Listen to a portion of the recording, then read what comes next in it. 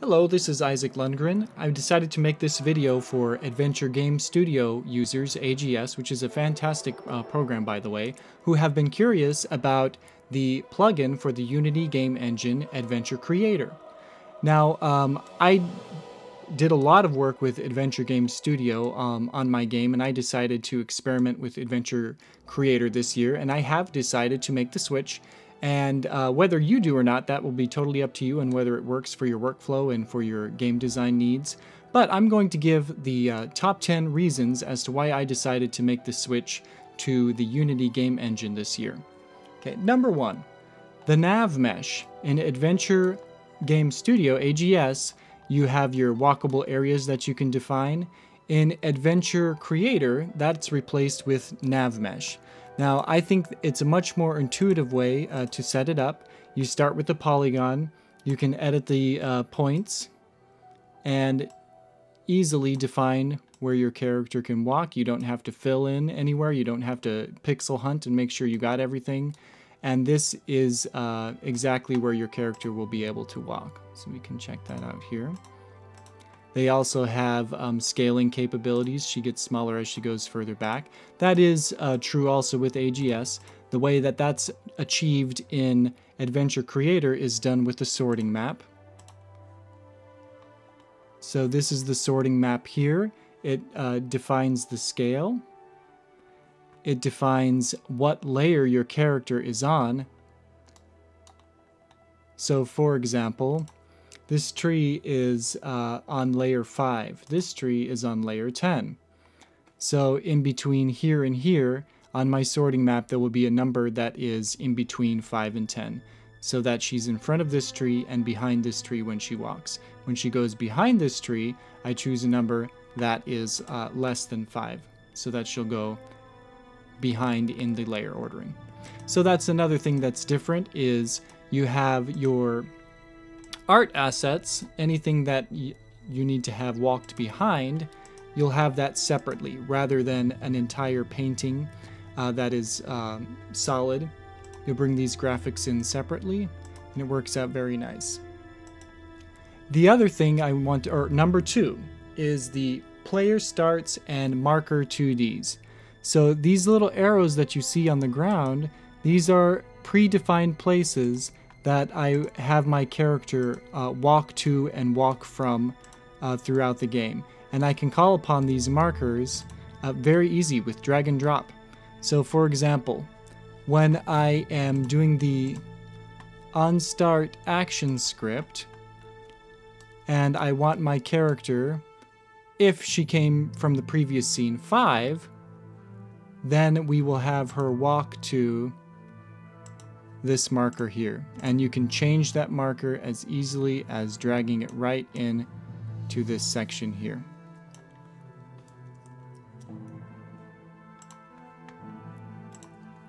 And if you change your mind at some point and want to move the marker, your character will automatically move to that marker, including the direction that they face. So right now, if I start the game, my character starts here, she's facing upright.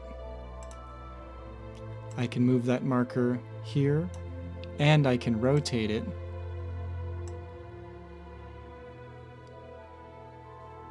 So now I'll have her facing downright. And it's as easy as that. I didn't have to define coordinates or find those exact X and Y coordinates. I can just drag the marker. The code automatically knows that I moved the marker, and it still refers to that marker, and it's moved as easy as that. Next, camera controls. I absolutely love the camera controls. We've got a default camera that you can use for your game that you can set up. You can change the size of the camera. Notice down here I'm getting a preview as to what that looks like. You can set the camera to follow your character. You can have the camera scroll, or you can just keep it solid. Whatever works better for your particular scene. Excellent camera controls in Adventure Creator. So notice I have the camera following my character, and it's nice and smooth and fluid, and you can control that tracking speed as well. So you've got all of those controls in here. Next, Scalable Art Assets. One thing that was frustrating for me as an artist working in Adventure Game Studio is that any art assets you brought in, like objects and things you wanted your character to interact with, they had to be an exact size, whatever was in relation to your game. Well, in Adventure Creator, art assets are all independent of the screen resolution for the scene. So I can click on an art asset I bring in, I can change it, I can move it. Well, you already know we can move it. But I can scale it if I don't like the size or if I want to see a different part of the tree. It is all changeable just like that, and it'll be updated in the game. Now keep in mind it will mess with your walkable areas and whatnot. That's kind of a given. Speaking of which,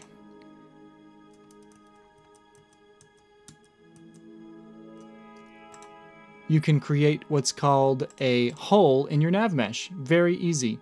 And you just drag in the hole that you create to the area where it says hole. You can tell it how many holes you want. You can say, I need 3 holes for this scene.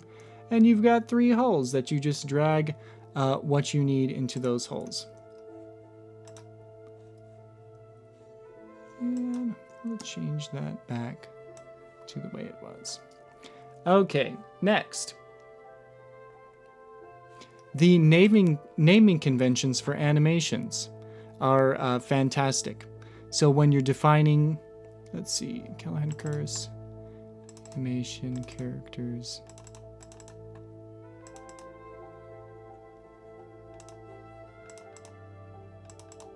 When you're getting your animation set up, and rather than having to link every specific animation every single time for every single character that you have in every single direction, you can just give it the name of walk_D for down, walk_DL for down left, walk_DR for down right, walk_L for left, and it automatically assigns those animations to the correct direction when your character is navigating. So here's a list here. Let's check out the down left and preview it. Okay. Upright and preview it. You can also change your speed right here with the frame rates. Excellent animation implementation and the naming conventions. Next, another thing that I find most useful and a big seller for me is being able to edit a graphic asset right in your game and to save it back and have it automatically update in your game. For example, so I'm clicking on this foreground tree. I can double click in its sprite. It opens it right up into my graphics application. I can make changes. I'm just going to grab my graphics tablet here.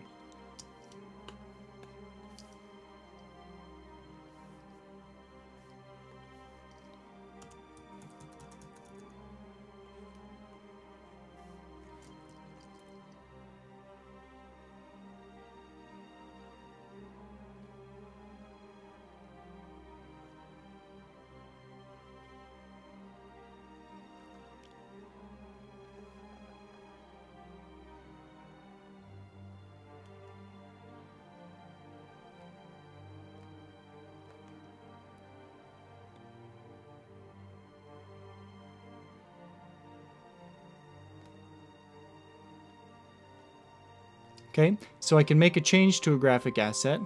I can save it here. Oops, extra layer. I'm going to flatten that. Merge them anyway. Okay, I'm going to save it here. Come back in Unity, and my change is automatically in here, ready to go into the game. I can leave that item open. I can edit, undo, and reverse my change. I can save it again. come back into Unity, back to the way it was. I love that feature. I can easily edit a background or an asset and have it ready and see exactly how it is functioning right in the game. Next, you can experiment with game settings while you're in game preview mode. So we're previewing the game scene here. Let's say you want to experiment with the camera. You can come up here to the camera, Navcam 1, and let's say we want to experiment with the zoom. So let's zoom in a little more. Oh, that's zooming out. Okay, we're going to come in a little closer, maybe 2.2, 2.3, 2.4, and let's just see how that looks.